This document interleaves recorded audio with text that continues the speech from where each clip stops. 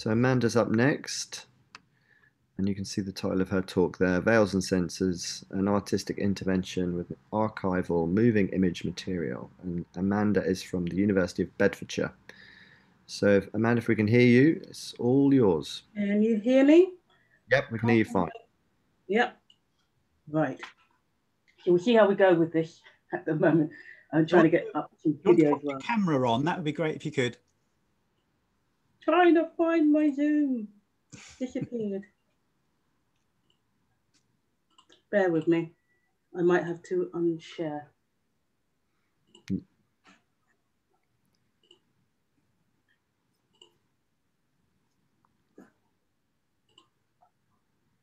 We can see you. That's great. Thanks, Amanda. Sorry. No, that's okay. Just feel free to. Perfect. Right. See me, you can see the slides. Okay, so giving some context to this work, it's basically a practice-based research that looks at the reproduction and translation properties of digital media technologies, in particular in relation to moving image documents. So it's looking at a kind of an art historical and media archaeological approach to investigate practice of duplication and translation and their findings, which are also a basis for artistic intervention.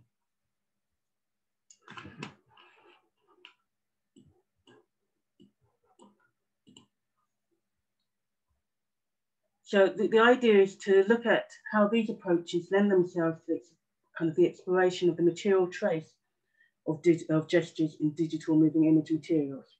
And this is through an interplay of artistic strategies and the development of technological devices and software. And gestures in this context, we take the art historical example, which I'll talk about in a moment, or say the Renaissance perspectival painting and the Renaissance workshop, where perspective machines were developed by artist engineers. It creates a kind of culture of practice as well as technologies. So it's technologies, practices, techniques that then impact upon the kind of techno-cultural environment. So the aim is to look at how artistic design strategies and approaches can facilitate an understanding of the digital dimension of moving image documents. And the kind of quick and short of it is, my aim is to build a gestural optical printer. So what do I mean by moving image documents this time? So we have an example, hopefully here, that will play.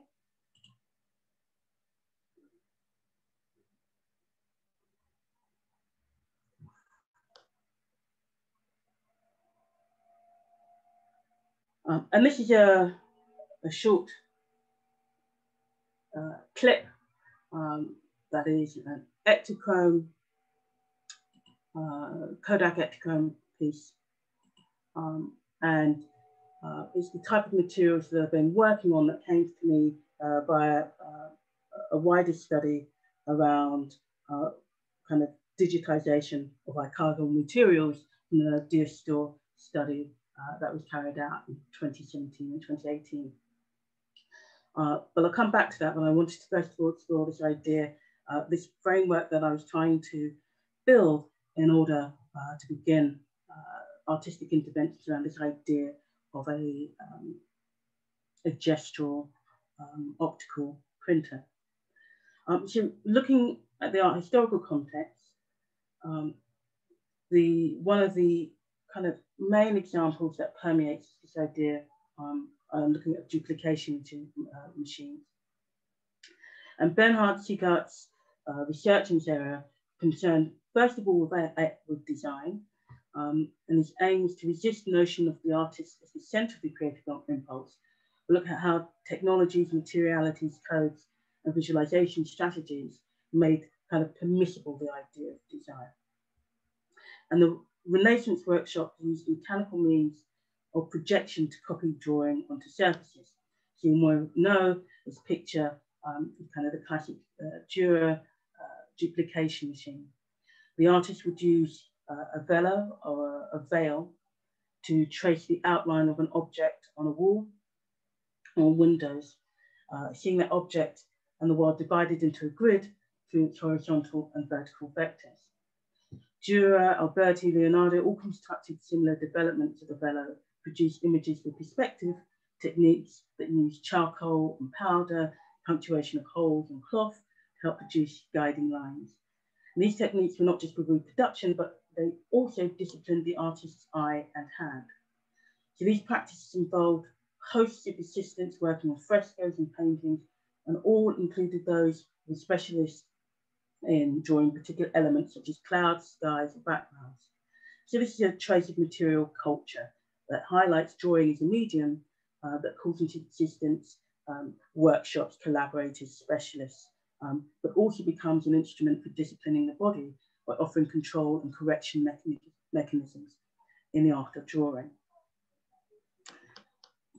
So what would be the equivalency in moving image? And here's an image of the Kinetta archival scanner. And in the context of cinema, copying film has developed through a number of different technological practices. But duplication is a significant factor in formalizing what cinema is, particularly because of the concern for pirating or duping in film. The notion of the legal copy or original document poses the question of who may copy and how they copy. So reproduction in this sense falls into the category of professional and amateur practices, or domestic or commercial. And this is an important tension when I'm thinking about this idea for myself of creating this kind of gestural optical printer. The optical printer, in this sense, is the very kind of first basic form of duplicate, one of the first forms of duplication. Not the only one in film, but it's one that uses a camera and projector in a network in order to reproduce and create particular types of effect. So the arrival of scanning is a development of the optical printer because it's much more gentler on the treatment of film materials and is able to still output, say, 35mm film. Scanning works differently in the process of the contact printer or the optical printer because, of course, it creates a digital file.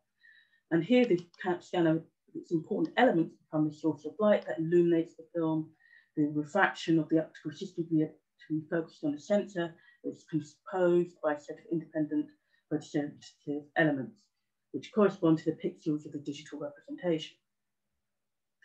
The digital scanner stores color information in 3 values, for example, RGB, YUV, gains correct color through the 3 digital images that correspond to specific spectral regions of the visible range. The aim of digitization in film, or at least one aim of film, is the way in which one can get the most accurate reproduction of film colors, and then they can then be transmitted digitally to an image projected on the screen. And it is in this translation that highlights the major differences to the optical and contact forms of reproduction with that of scanning. So part of the materials I'm looking at came from this large study of scanners that was done by the Diastill project. And it was an important study for archival purposes because it became apparent that the problem with commercial scanners is they performed well in scanning kind of subtractive 3-color processes, as that kind of represented the most dominant technology since the 50s in film production. So it reflected kind of the bulk of film heritage that one might see. But the problem then becomes when you talk about kind of the other types of film materials that actually weren't so standardized, and how you could find ways in which you could scan that material accurately. As the kind of generic broad group standardization of the scanning processes didn't have space to deal with these peculiarities. So for archival purposes, the standard film scanner cannot capture or render variation in the elements of film practice, and that's akin to the problem of the drafts of the assistants or the associates in the notion of the Renaissance workshop and novella. There's something that perhaps is missing in this conversation about trying to reproduce and to duplicate the purposes of the archive, moving image documents when they don't have the full range of materials that they're able to access. So in this study, they were judging the various different abilities of scanners to handle different types of materials.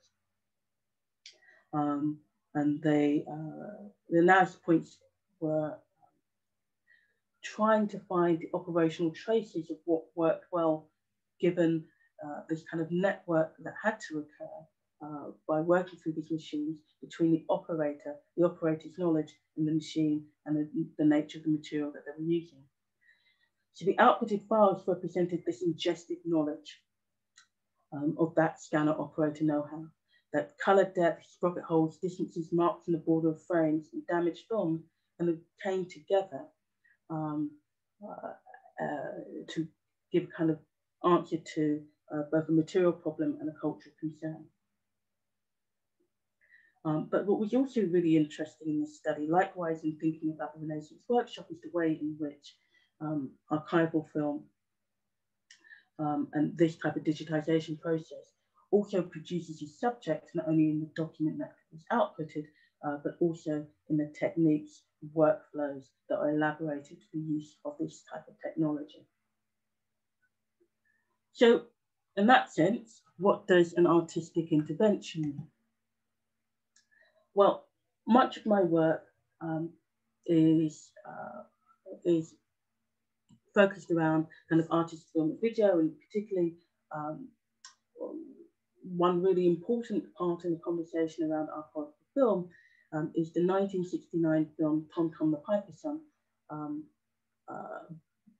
by Ken Jacobs. And this is a film where he took the 1905 original Tom Tom the Piper's Son, which was one of the kind of earliest films produced in America. And he interrogates this film, which was originally a 10-minute film, which Jacob used to kind of source materials and turned it into a kind of an hour and 55-minute exposition of the material. And he rephotographed the material, he slowed it down, he sped it up, and looked at the kind of individual elements that compose the notion of the film. And so this becomes an important basis for thinking about the possibility of the revelatory process of an artistic intervention. For me, Jacobs' approach was a kind of performative optical printer. It would be easy enough just to duplicate and in a sense, edit the film through whatever technological means he had at the time, but he also performed it because he didn't use a kind of traditional optical printer. He had to fashion a kind of amateurish projection mechanism. So how does that feed in to the work that I've been doing? So with a concern for things such as color and color depth, around this idea of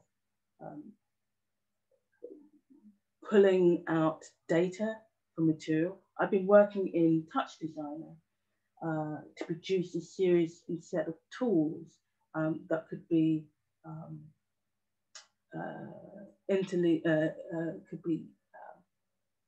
be utilized within a live environment in order to attempt at looking at how we can now performatively think about exploring and visualizing moving image documents.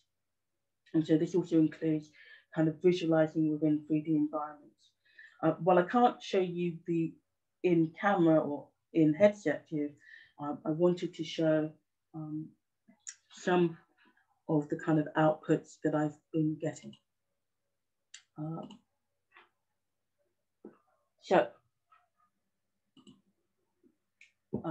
Here, hopefully you can see this video, not much going on seemingly. This is the kind of color picker, which allows you to stop a frame and pull out a row of colors and export those out. So it allows you to start to think about drawing out gesturally some of that information by just touching the image. We also have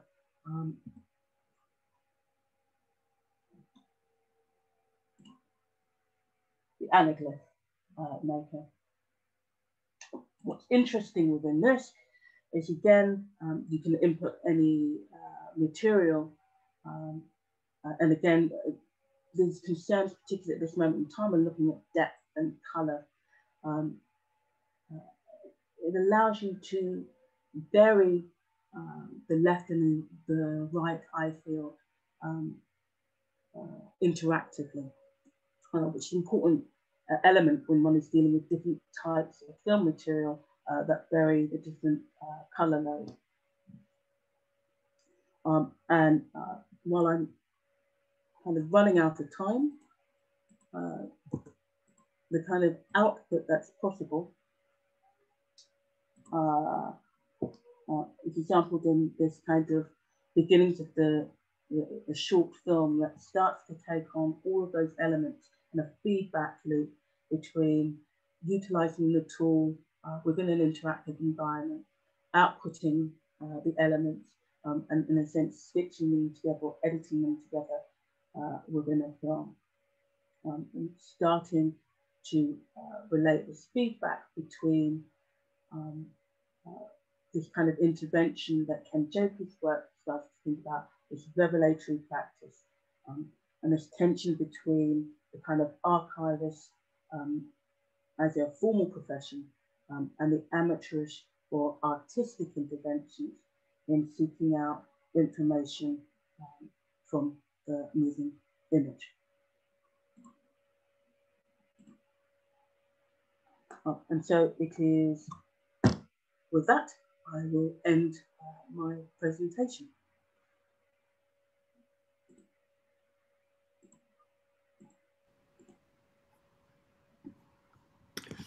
Thank you so much, Amanda. Fascinating talk. And I love the old school aspects of this and the relevance for today. We don't have any questions in the Q&A, and in the interest of keeping to time, I think I'm going to ask you to stop sharing your screen, and then we can move on to the next presentation. I'm going to desperately try and stop sharing as quickly as possible. There we go. That worked.